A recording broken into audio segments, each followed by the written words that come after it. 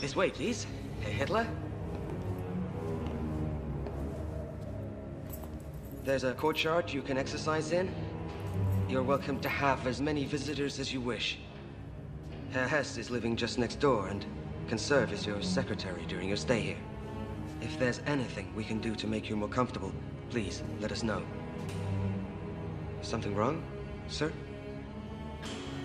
They're dying. Take them away. I don't like buying things around. Yes, sir. And if I may say so, sir, it's an honor to serve you.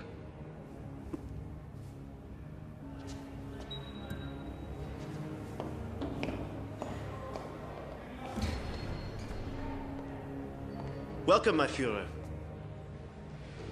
Thank you, Hess. Well, it's lovely, isn't it? Only two things missing, an audience and an income. Perhaps I'll write a memoir. What do you think? I think it's an excellent idea. Good. Then I need a publisher. Austria's lovely this time of year, isn't it? I escaped by pure luck. I thought my being on the outside might be helpful. No, shows how very generous of you. As a consequence, I've seen more of your wife lately than of you.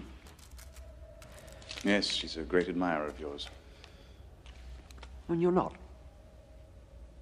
Of course I am. You know I'd do anything for our cause. I'm writing my memoirs. 4.5 years against stupidity, lies, and cowardice. Effective title, don't you think? Yes. Yes, it's very good. You might consider shortening it a bit. You see? You see? Now, you're good at these kind of things. That's why I want you to be my publisher. But, Herr Hitler, my family only publishes art books. Besides, I'm taking Helena and the children to America. No, you're not. I'm tired of you running out on me all the time. Our daughter's very ill. Now, you listen to me. I've kept your name out of this. It would be very hard on your family if you were suddenly in prison too, don't you think?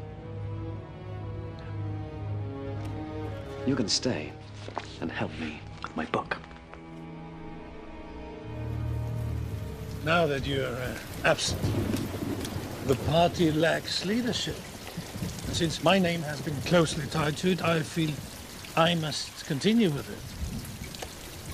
By the way, Röhm thinks it's a wonderful idea. He feels that with my political muscle behind him, he can rebuild his army. I might even at some point run for president.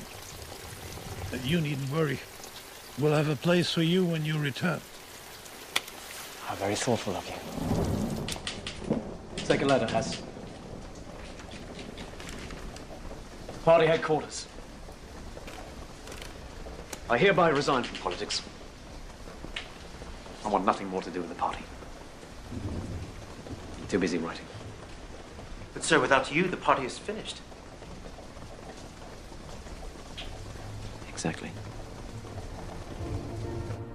Today, it seems to me providential that fate should have chosen Braunau as my birthplace.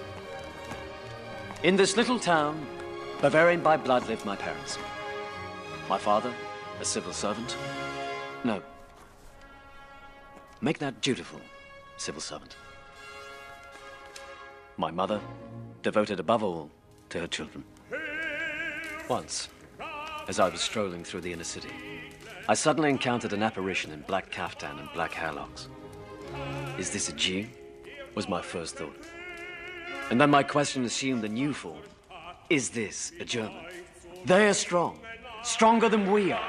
We need more room to live, to expand, sustain ourselves. Germany will either be free of Jews, or there will be no Germany. We need a leader, a man of great vision, a man with the courage to grind his enemy's bones into the dust. And he lives! He lives today! And he will lead his people to victory!